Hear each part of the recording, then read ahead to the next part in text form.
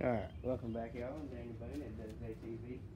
Today we got this 2005 Kawasaki Prairie 360 in here. Belongs to the boss man's cousin. Be my second cousin. Her name's Teresa. So Teresa picked this thing up for $350 and it runs great.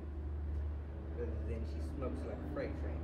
So we're gonna show y'all the easiest way to overhaul the top end of that motor.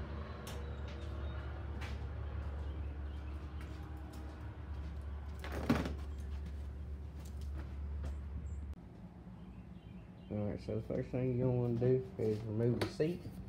You got to get the seat out the way.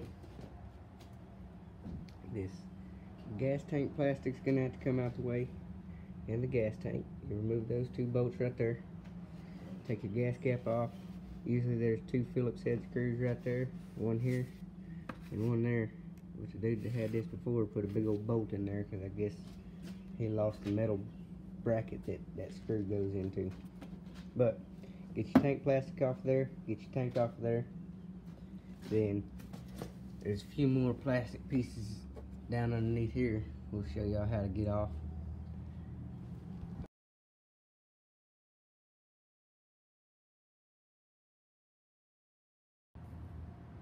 Another thing I forgot to mention about getting this tank plastic off is this thing has to come off. It's got a nut on the bottom side there. It's at 12 millimeter, I believe. And then you back that nut off, and then the whole knob will unscrew itself.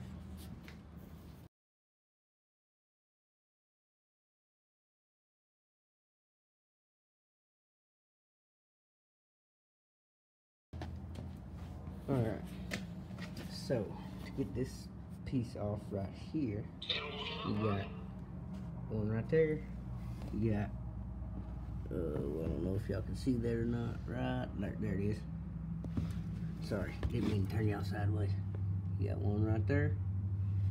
There is a couple probably gonna be underneath the fender right here. Yep, underneath the fender there. It's gonna be dark under there though. Underneath the fender, there's two more of them Phillips head screws, and that black plastic piece will come off. Then to get the tank off, you're gonna have to be sure you turn your gas valve off before you undo the Phillips head screw that's inside there. That gets that piece out of your way. And before you go trying to remove it, make sure you undo your gas line from your carburetor.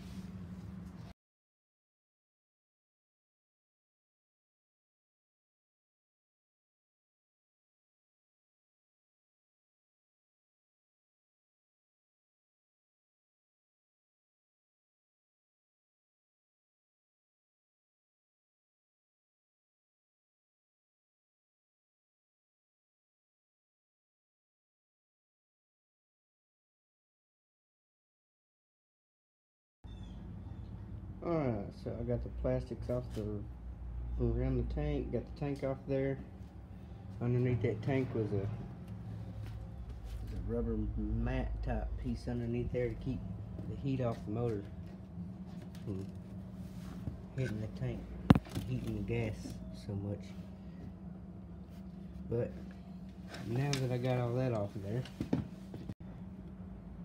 bracket over at the top of the engine, it's got two 12s on that side and two 12s on that side, and underneath down there is a bolt going through the top of the cylinder head there. Pull that bolt out, those four bolts right there on the sides, and that bracket will come up out your way.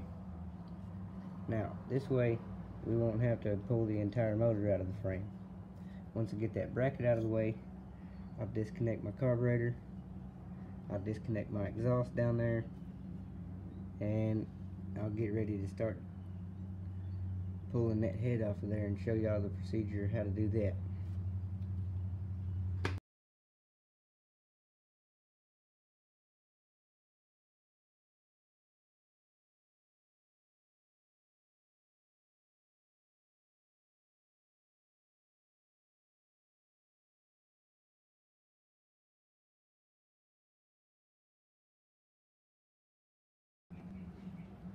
Alright, so I got the carburetor off there.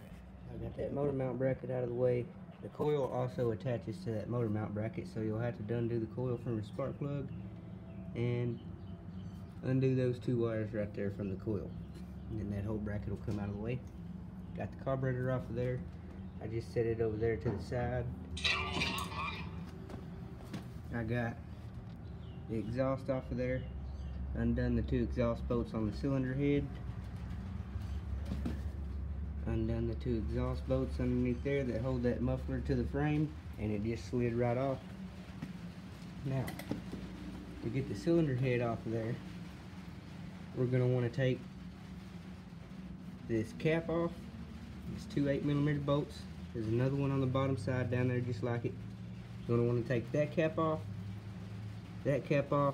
then we're going to come over here on the side and we're going to want to take this cap off. That goes over the side of the head and covers the cam.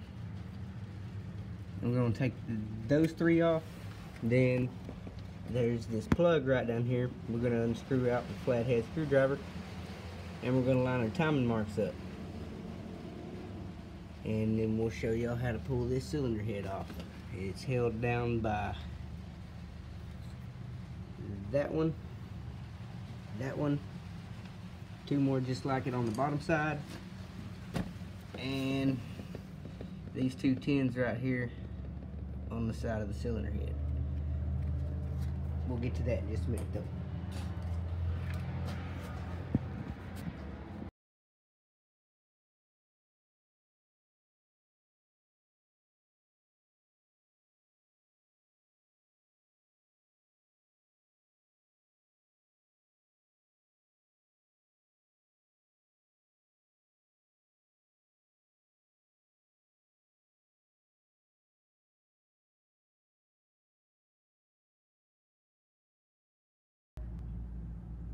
Alright, so with all your covers off,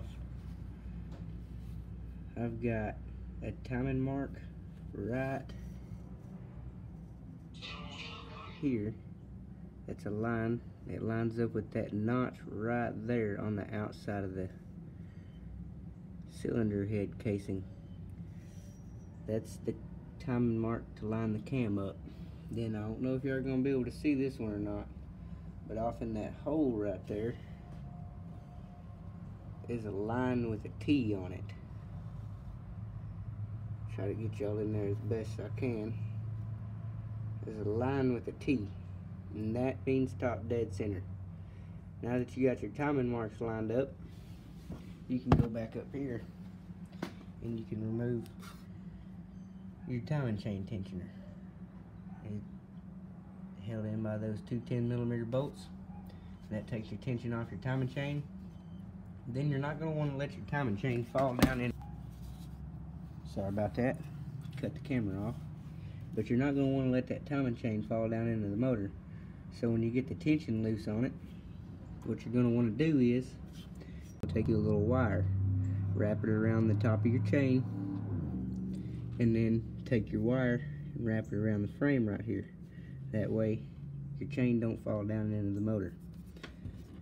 And then whenever we get to pulling that cylinder head off of there, you can undo your wire from the frame, hold your wire, that way your chain don't fall down into the engine there.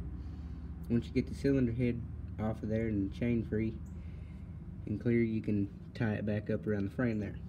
Now, I'm going to work on doing all that. I believe these are going to be 14 or 15mm sockets that fit those bolts there. There's 4 of them. I'll remove those after I get the tension off of that chain and get the chain wired up out of the way and start pulling that cylinder head off of there. Sorry y'all, apparently my camera wasn't rolling whenever I was removing the cylinder head, but there's also a oil feed line that goes up to the top of the cylinder head. That bolts on by an 8mm bolt.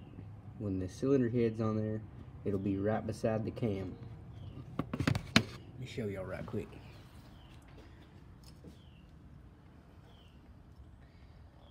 See, it goes right in that hole right there, and it bolts right there. Thought the camera was rolling when I was doing this part, but it wasn't. So when the cylinder head's on there, you're going to want to remove your 8mm bolt from right there, and be very, very careful. Just like that chain, you don't want it falling down into that case, because if it does, that's where things are going to get fun.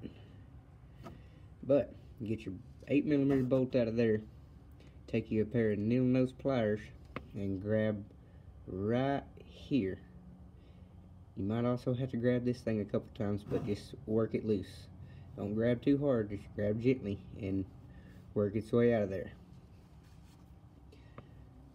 That oil line has to come off for the cylinder head to come off. Sorry about that. There's also a third 10mm bolt right there. It'll be up to the top on the side. So with the cylinder head off, that wraps up part 1. Keep an eye out for part 2. We're going to show you how to swap out some valve guide seals in that cylinder head right there. And we're going to show you how to put some piston rings on there and put this beast back together. Hit that thumbs up if y'all like this video. Subscribe for notifications for part 2. And we'll see y'all here in just a little while.